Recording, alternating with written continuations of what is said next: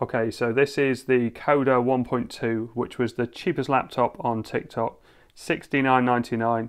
It is very impressive for the money, but it's not a particularly good laptop for running Windows because of the low specs, because the processor, which is bottom end Celeron, but 6 years old from 2016.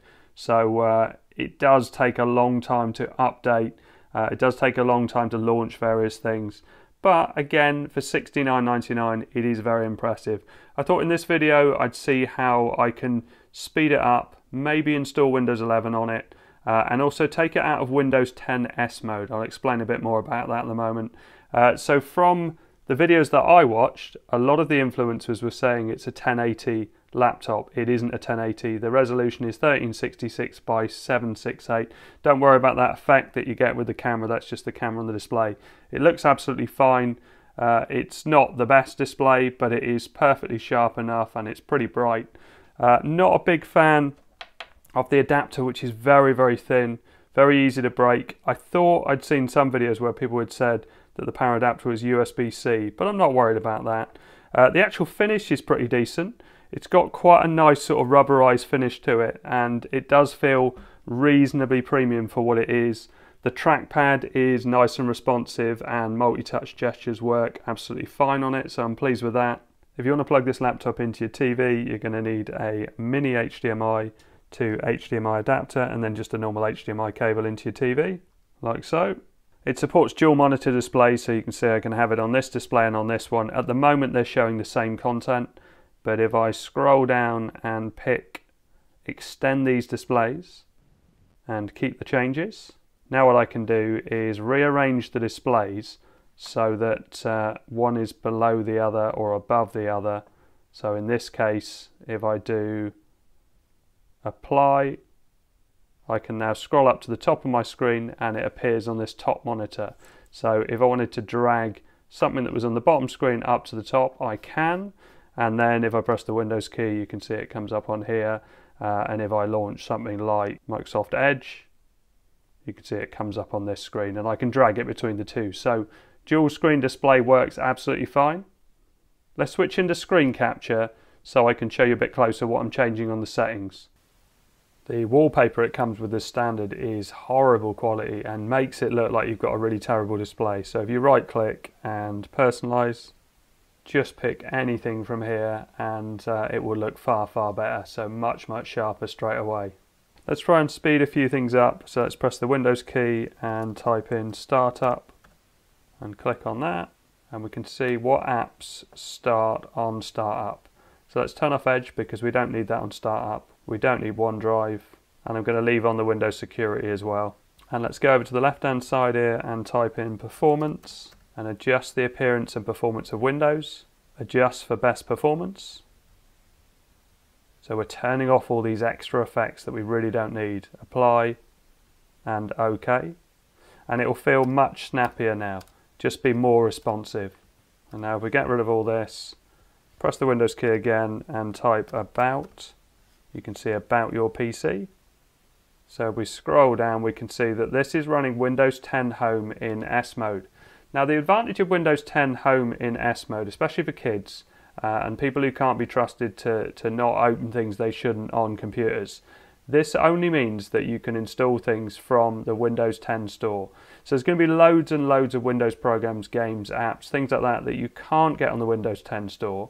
And if you really need to install those, you need to take it out of S mode, and I'll show that in a minute. But there are plenty of things that are on here. So if we put in something like Minecraft, we can install Minecraft from there. I'm not sure if you can do Roblox from here. Yep, so you can install that from the Windows Store. But say you wanted something like Audacity, which is to do with editing audio. So you can see that the Audacity app doesn't come up. But what we can do is have a look on Edge and try Audacity and scroll down, and we can find it here, and if we wanted to install it we could download it. So download for Windows 32 and 64-bit and download the installer. And if we go to open that file to install it in the way that we've been able to do with Windows for years and years, you'll see for security and performance, Windows 10 in S mode runs Microsoft verified apps. So we can't actually install that as it is. So let's take this out of S mode. Again, I'm not saying this is something you have to do, but if you want to install something that you can't get to work on this device because of S mode, then you need to take it out of S mode. So again, type in about, and you will see an option. If we scroll down, change product key or switch to Windows 10 Pro. So if I click on that once, switch to Windows 10 Home, go to the Microsoft Store. Don't know why it said Pro before, but it's Home is the one that this will switch to. So you're literally just clicking on Get. And in fact, if we just cancel that for a second and scroll down, the reason you would stay in S mode, so as it says, added protection, blocks the installation of ransom and malware, optimal performance, S mode helps maintain system performance, only verified applications. You still get Microsoft Edge, the browser, but if you want to use the Google Chrome browser, that's where you need to switch out of S mode. So let's click that again. Looks like you need to sign in with a Microsoft account. Microsoft accounts are free to create, but I'm going to use one that I already have. So click Next. Let's try that again, hit Get. So you can see I've got an install button here. Oh, so it said install, but now it says you're all set. So let's hit Close. Let's go back in and see what it says. So we scroll up now, yeah, Windows 10 Home. So let's show you how the browser works. Let's click on the Edge browser and let's type in LeapSP Video HDR and see what we get. There we go, or not the video I was hoping for. Yeah, if we click on this one. So I'll leave this in real time so you can see how fast it gets to everything and how fast it's performing. You can see that plays pretty quickly. And if I go full screen, well, it's playing at low resolution at the moment, but we can at least go up. Oh, it'll reach 720 after a few seconds. So if we turn on Stats for Nerds, this will show us how many frames we're dropping. So 2 frames dropped. It doesn't seem to be dropping frames. Looks like it's running pretty smooth at 720 resolution, which is what the monitor on the laptop is. So reasonably pleased with that. So let's close all this down and see if we can install Windows 11. So if we tap the Windows key and start typing update, we can check for updates. I've let this do all the updates that it needs to do because while a Windows computer, especially a low spec Windows computer, is updating, although there are more updates already available, it means that it runs very, very slow. So I'm not going to do those at the moment. I'm going to see this, look, check hardware requirements, see if it will run Windows 11. So on this page, if we scroll all the way to the bottom, there is a downloader which will check your computer to see if it can run Windows 11. I've already clicked on it and downloaded it, so it is in my downloads folder. And when we go into that downloads folder, let's just show you how I can now install this Audacity, which is audio editing software, which is freely available. So we'll just hit yes and see how long it takes to install that. Shouldn't be very long at all. Hit next. It's actually running all right. What you will notice though is that Windows gets slower with time, and this is a fresh install of Windows, so it might feel a bit snappy at the moment, but there will be times when it really slows down. So you can see I can finish this and I can launch Audacity, and all of that seems to be working all right really. There you go, so that's all launched up, so we can see that that's working, that's fine. But let's try and install this PC health check setup to see if we can install Windows 11 on it. Accept the terms and install. So let's open that up. So let's check if this PC meets the system requirements. So hit check now. Interesting, it says my computer is a year old. I didn't think it was. This PC doesn't currently meet Windows 11 system requirements. So it's saying the processor isn't supported. More about supported CPUs. So we scroll through this list. The first of the N's, which this processor is an N4000, which actually this is much older than. So if I go to about, 3450, so it needs to be N4000 and above to officially support Windows 11. Well, I didn't buy it thinking it was a Windows 11 compliant device, and Windows 10 is fine.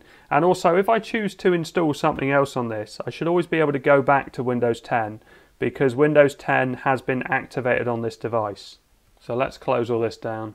Here you can see from this list that everything else was compliant apart from the processor. Okay, so let's launch a few things and just see what it does. So let's launch the camera and see what the camera's like. It's a bit dark in here, so I'll put an LED light on.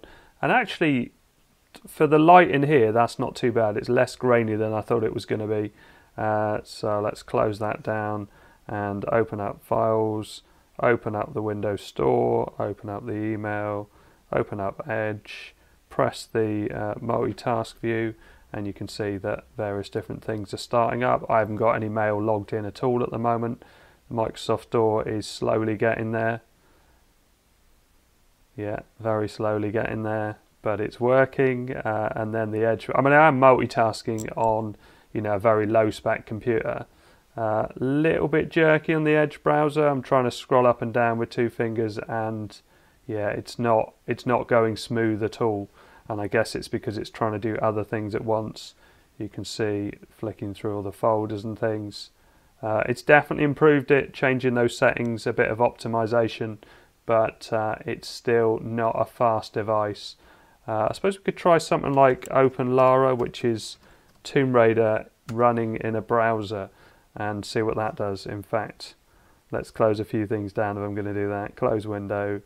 So I need the Edge browser open, but I don't need Mail open at the moment. And it's this one. And play the game, WebGL build with demo level. Plug in my Xbox 360 controller, and that's recognized straight away. So we go straight into the game. That feels alright, that feels quite snappy. Can I go full screen on that? Oh yeah, go full screen at the top. And let's look left and right, bit jerky there. And if I start running, yeah, it's not altogether smooth. I could lower the resolution on this. So detail levels, oh yeah, we're on high on everything. Let's go down to medium, resolution 75, and apply that. And then go back into the game. And hopefully it should run pretty smooth, even full screen.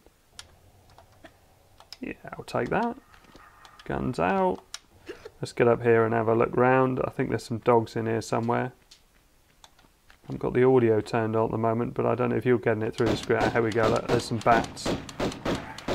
Yeah, to be fair, that's pretty good. I'm quite impressed with that.